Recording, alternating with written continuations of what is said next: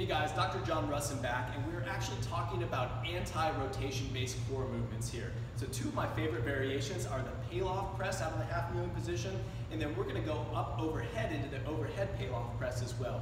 And the definition of anti-core training or rotational training is that you are going to resist the band trying to bring you into rotation, keeping an isometric contraction here at the core.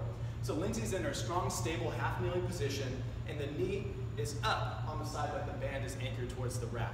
She's going to be doing the Pallof press here, pausing for a second at end range, and then pausing a second with high tension down at end range on the opposite side. So really, force and tension is the key here. We want to maximize every single aspect of this range of motion, keeping it within 8 to 12 repetitions, keeping tension high throughout the entire body. So Lindsay's going to flip her hands here, so her fingers are going to be facing the ceiling. And out of the same base position, she's going to be coming up into the overhead position.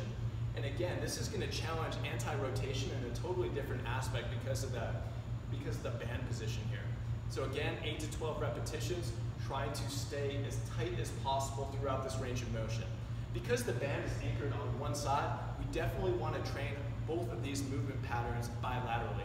So you would flip around, you would change your knees, and knock out another 8 to 12 on the opposite side per set.